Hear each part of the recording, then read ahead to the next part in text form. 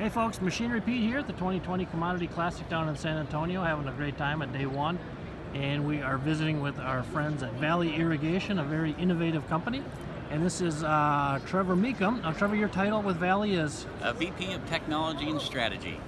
Wow, so you're kind of right at the crux of the innovation. All the innovation right there. Very exciting place to be in Valley as a part of our whole team and everything that we're doing here at Valley. Well, I noticed this morning when we posted that we were going to be out here visiting with you guys, Trevor, that one of the commenters on Twitter said, I love my Valley pivots. I've had them for years. They're awesome. You guys have a great reputation, the company, obviously. But you guys have a lot going on, new innovation here. Why don't you walk us through some of the things top of the list right now? Absolutely. Happy to do that on that side. So, yeah, we're very excited with a lot of the innovation that we've got going on. Not just on the pivot, with the pivot, but also a lot of the things that you've seen in the ag tech world that we're really trying to adopt with different partnerships as a part of that as well. Mm-hmm. So really what you have is behind me is we're talking about different innovative, intelligent, and connected ways that we can put a Valley pivot out there, right? As I've described before in some conversations, we really want to take technology and use it and put it on a pivot with a purpose, right? So that we have real applications that create those efficiencies and the productivity that we're actually really looking for as a part of those growers and what they're looking for as well today. One of those things that we can talk a little bit about is Valley Insights. Is something recently with our partnership with Prospera does great job in data and analytics as a part of it. And so really what we've done with that this past year and what we're bringing into it this year is that we've launched is being able to do anomaly detection. So having the ability to actually take a look at the pivot, see if there's overwatering or underwatering issues or perhaps any broken sprinklers as a part of that. Sure. What's nice really about that is the fact that when you get into different levels of growing seasons, it's kind of hard to see those things, right? And most people generally aren't walking out in 13-foot tall corn, walking a pivot on that side. So we wanted to bring something very easy to the market. It's easy to use, something very simple, right? And that's what we're really looking at as a part of Valley Insights. One of those things with Valley Insights. Anomaly detection. Anomaly detection. Being able to start doing that and also getting to a point of where we can start predicting those insights. So a lot of the information and data you look at today is very reactive, and what I mean by that is something's already happened, and so you're trying to make sure that you're preventing a catastrophic event or something that's already broke down. Right. To us, where we see great insights with Valley Insights is being able to start doing things that are more in a predictive state. Okay. And that's where we look to try and drive that so we can make sure that we are getting the most out of the iron that we have as a part of it and creating really intelligent iron. Intelligent iron. Absolutely. I know we visited a little bit, and that seems to be a theme with Valley here. Now, am I right that there's actually a new release coming up here next week? There is. Absolutely right. Yes, Valley 365. It's our newest software platform that we're actually releasing. That'll be next week or March.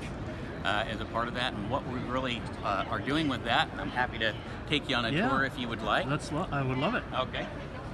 It's really starting to take a lot of what you see out there in terms of growers who are getting this technology, they're adopting it, but they have to go into these disparate systems, right? So a lot of usernames and passwords are kind of hard to remember often at times as a part of that. And we wanted to make sure that we tried to simplify that equation ourselves with a lot of our products. Now I know simplicity is big with you. Absolutely. And simple is always hard to do, as I say, right? And so that's what we want to create, because if you can't make it simple, it can get lost in translation. Right.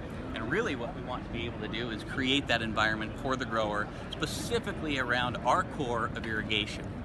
And what I mean by that is really coming and taking a look at the latest of what we've launched in an app and a platform called Valley 365. Valley 365. And we got Tim here.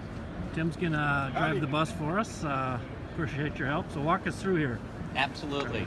So looking at Valley 365 as a great example is everything that you need to do to what we would define as connected crop management.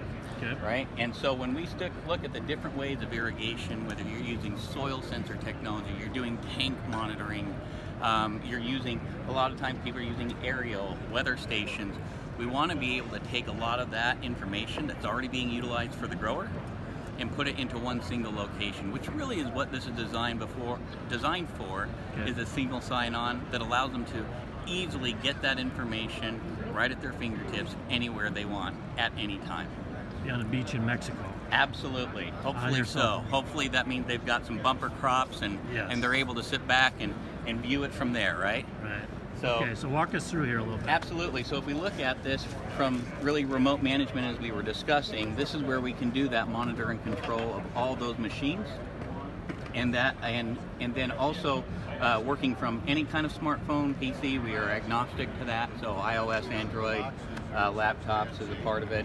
And additionally, go down here, taking a look at how we also put pumping solutions. So we also want to make sure that we're gaining a lot of the efficiencies across the farm with our variable rate drive, with our variable with our integrated pump solutions as well, so that we can have greater control over that, because obviously water usage and the sustainability pieces that are really driving the industry right now, we need to be very cognizant of. And so this is also beyond a tool, part of us kind of doing our part in trying to create more efficiencies in how we're actually utilizing this water to grow crops as well. A scheduling platform, as you've seen that Tim has pulled up right here, this is really to get those recommendations and understanding that information of when, where, and how much do I really need to be able to apply, which is imperative, right?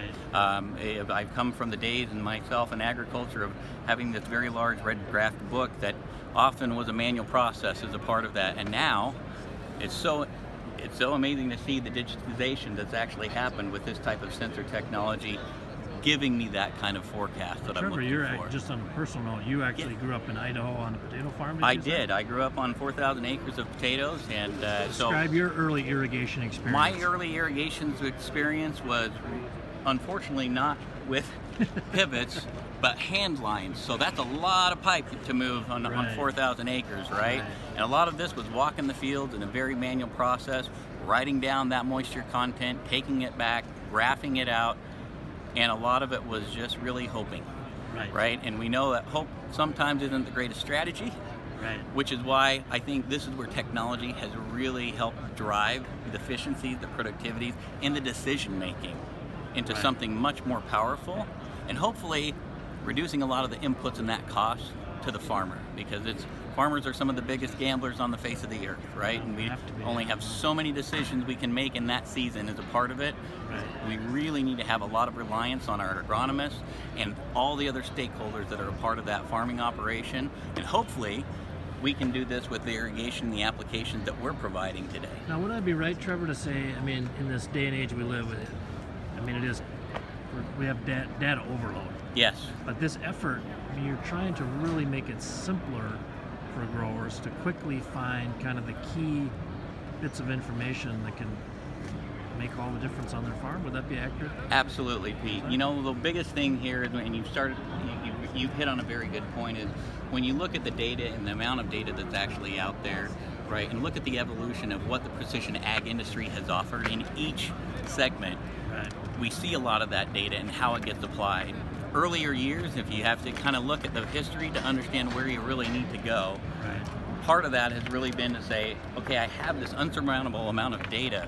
What do I really do with it, right? So beyond organizing that data and making a pretty map, or getting a bunch of numbers, as a grower, I want to be able to say, no, I just need to know with that data, what is it going to tell me to do? I'll tell it if it's right or wrong, but help me make a decision on how much, where, and how I should apply that data in that, right? So, and like you were saying before, I mean, farmers know their operation like nobody else, but confirming what's happening out there, what's really happening, is kind of key to almost free you up to make the decisions that need to be made. It really is. And for us as manufacturers, right, and partnering with right technology partners, we have to keep the producer first. The grower has to be first in mind in building this type of technology.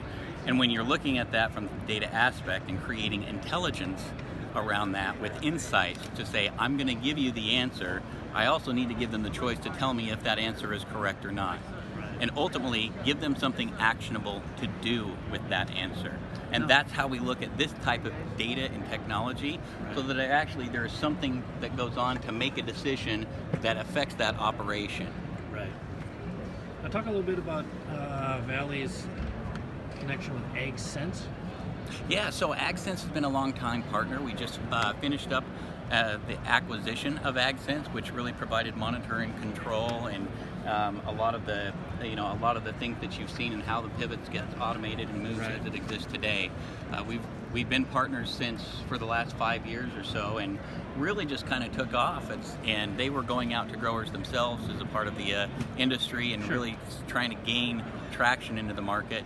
And seeing what a lot of our growers and dealers have started to see, it just kind of made sense as a part of that. And so we just finished that acquisition at the end of this year, so it is fully now a part of the Valley 365 family, and very excited to be able to continue to offer and build on the applications. And Tim, hop in here now. You were with AgSense, correct? Correct. So I was an employee of AgSense and came over with the acquisition of AgSense from Valmont. And it's been a great partnership. It's been great for us to have that dealer network support us. And so we're really excited about the future. Now you're a territory manager? Correct. I'm a territory manager, live up north of Amarillo, Texas, and cover Texas, Oklahoma, New Mexico, and part of Kansas.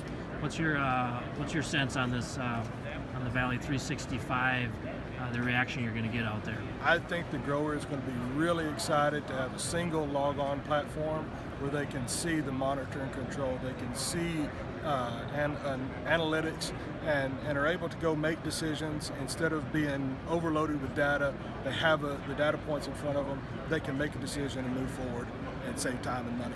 How about dealers? They got to be excited too, I imagine. Dealers are really excited that they're not going to be having an onslaught of stuff coming in from various other suppliers. So it's a great partnership for those guys as well. And Trevor, that takes me back to something again that I said before. It's big with you, is simplicity. Yes, right. Simplicity. I mean, simple is key as a part of that. Growing up in the ag industry, working at dealerships as well.